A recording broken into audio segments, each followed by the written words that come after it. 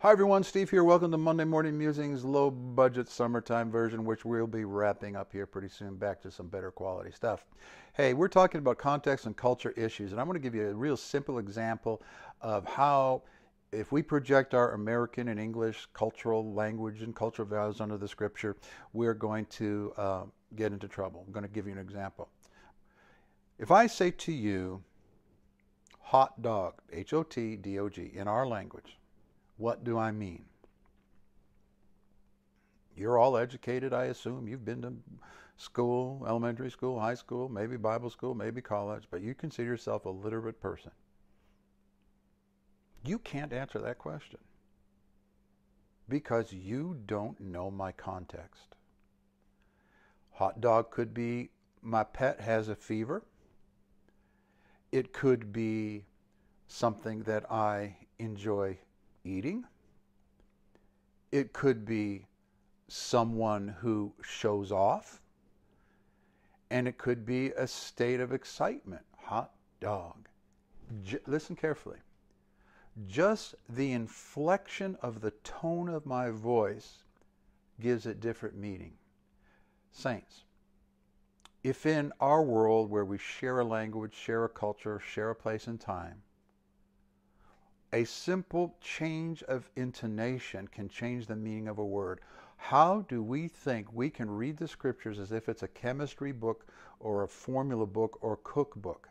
We're reading the scriptures that are 2,000 years old, written to another people in another place at another time with another set of values and presuppositions. It is going to take work to properly understand those things.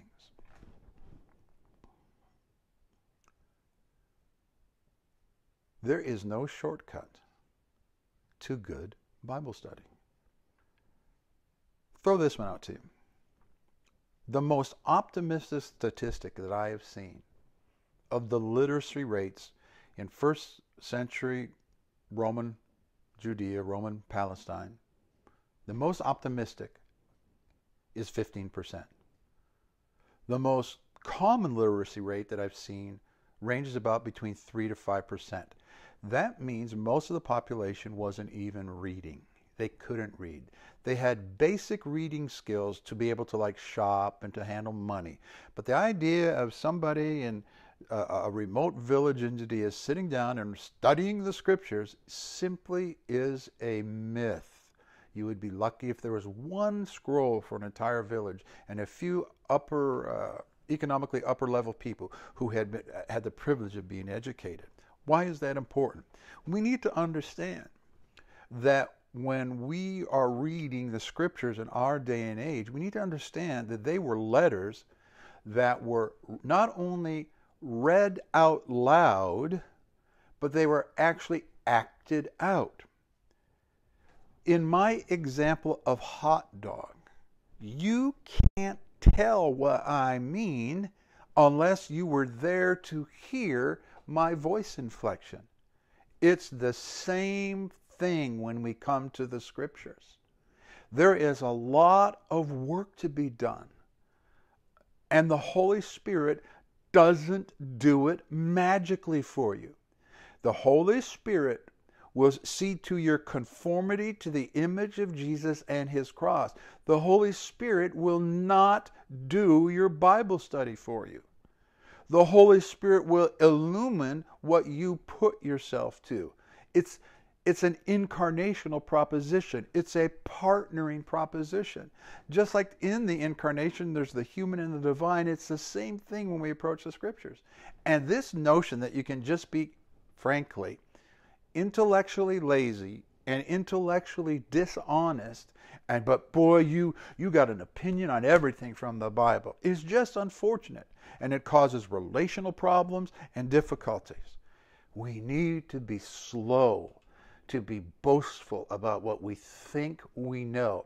My friends, if something as simple as a hot dog cannot be understood in our time without some additional information, how much more so when we approach the scripture?